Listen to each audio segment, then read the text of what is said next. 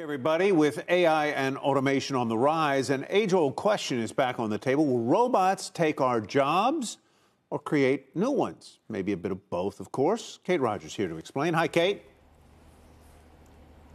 Hey, Tyler, we're here at Zipline in South San Francisco. The company uses robots to change the way deliveries are made to make them both faster and more environmentally friendly. Now, here at their manufacturing facility, workers are working on parts for their autonomous delivery drones, which have been used to deliver vaccines to hospitals and also e-commerce deliveries for big companies like Walmart. Zipline is looking for 100 workers right now in robotics roles, from electrical engineers to data logging to customer application. Its CEO says the technology enables a better paying, safer job for the future.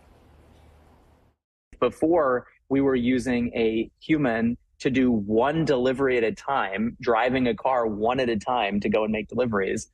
Now we're training that human to maintain and manage a fleet of robots, so that human can now do 50 deliveries in an hour rather than 5. And that enables us to pay that human a lot more. These are jobs that people actually really want. Now, automation advocates say robots and automation can help remove more menial tasks from some jobs to make workers more productive instead of replacing them altogether while keeping companies competitive.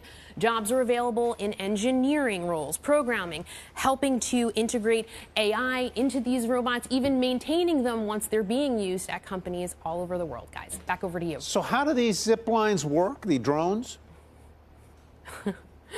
I'll do my best to explain it, Tyler. Yes, via drone. So this is the basket where the package would be housed. These are the original zips. A delivery is being made in one of these. The company says every 90 seconds all around the world. This would be launched from one of their launch pads. The package would live in here. It would drop via parachute. This would then return back to its nest. I want to show you something else, though. This is the P2. This is the next generation delivery droid, which is going to be out next year. Companies like Sweetgreen are going to be using this. They say it can cover a 10-mile delivery in 10 minutes or less, and most importantly, they say the cost is about equal for what you're paying for a salad to be delivered today, guys. That's what's going to be my question. I mean, there's a lot of technology and engineering here, and these devices clearly look like they are not exactly cheap. How is it likely to raise the cost of an item I buy, if at all?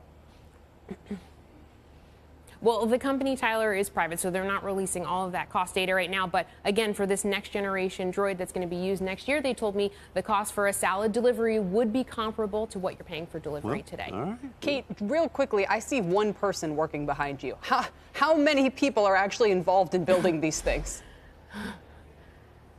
Kelly, great question. I'm not sure how many people go into creating actually one of these products, but they are hiring again for 100 roles. There actually are quite a few people here, but just one behind me on the floor right now. But again, a lot of manpower goes into making these, operating them. And remember, the logistics and design all in-house here, too. So there's a lot of opportunity outside of just the fabrication part. Yeah, no, obviously it's ironic to be manufacturing your own demise, but even then it shows how the modern factory has become so labor efficient, shall we say. Kate, thank you very much. We appreciate it. That's right. Kate Rogers reporting.